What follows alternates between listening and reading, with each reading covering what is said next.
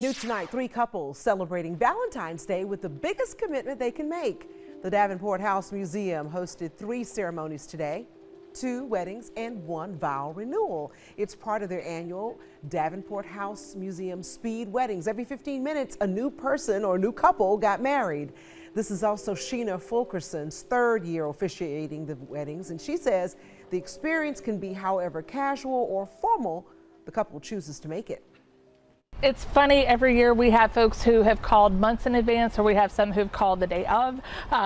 We have folks who arrive in carriages. We have folks who have spent the day on Tybee in their flip-flops. It's such a great array of people every day. If you didn't make it this year, you can always sign up for next year. Sheena says they also do more traditional weddings year-round. But check this